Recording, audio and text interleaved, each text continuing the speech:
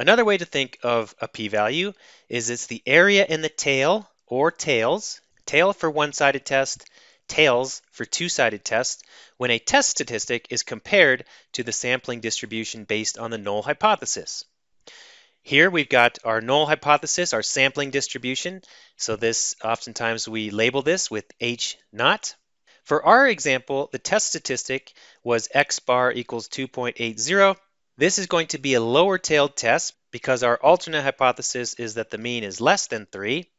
For a lower-tailed test, the p-value is the area in the tail under the sampling distribution to the left of our test statistic.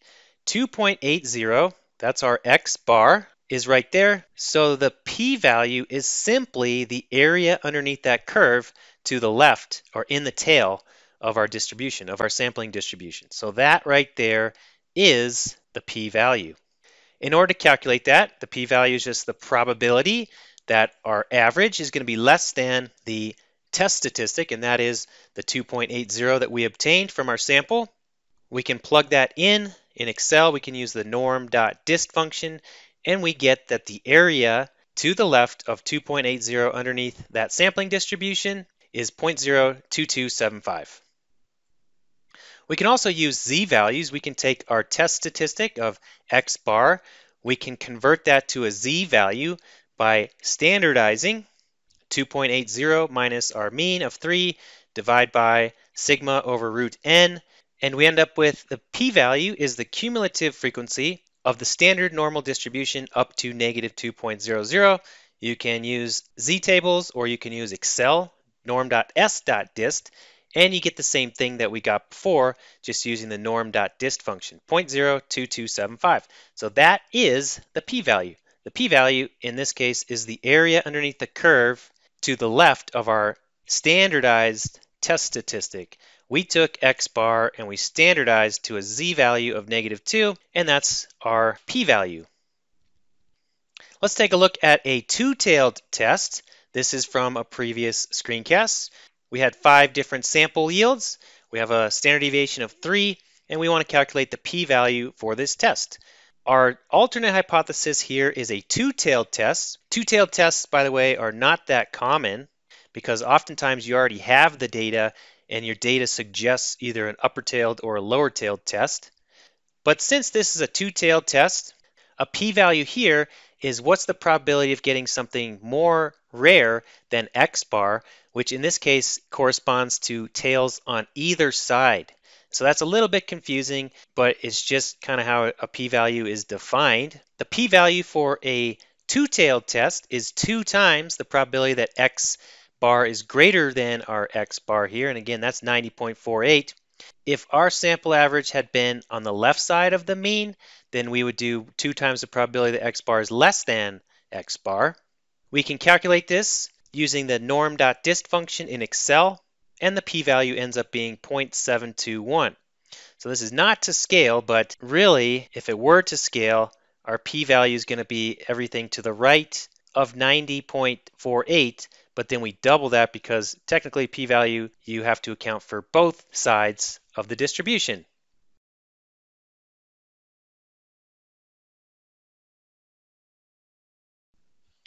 How do we use p-values for hypothesis tests? The first step is to set up the one-tailed or two-tailed hypothesis test.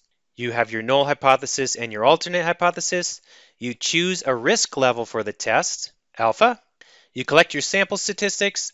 Note that oftentimes this step may actually be first. This might go up here because you might already have the experimental data available. You compute a p-value for the test, and that's what we've already done. And then you make your conclusion. If the p-value is less than your risk level of alpha, then you can accept the alternate hypothesis and reject the null. If the p-value is greater than alpha, you reject the alternate and fail to reject the null. There's no evidence that supports the alternate hypothesis. Let's take a look at our examples. We calculate a p-value of 0.02275. If we chose alpha of 0.05, then our conclusion would be to accept the alternate, since our p-value, 0.02275, is less than our alpha of 0.05. What about if we chose alpha to equal 0.01? Would we accept or reject the alternate hypothesis. In this case, if alpha equals 0.01, then our conclusion would be to reject the alternate hypothesis since 0.02275 is greater than 0.01. For the second example, our two-tailed example, we got a p-value of 0.721. Obviously, this is much greater than the typical alpha values of 0.1, 0.05, 0.02, and 0.01.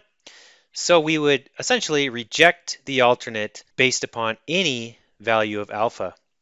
Why use p-values? P-values have become quite common in the last couple decades. P-values essentially tell us how rare it is for our sample statistic, for example, x bar, to have come from our assumed distribution. If a p-value is very small, then it's very rare that a sample average, for example, came from our assumed distribution. If a p-value is very large, then it tells us that that would be quite common. In essence, it gives us a degree to which we can accept or reject the alternate hypothesis.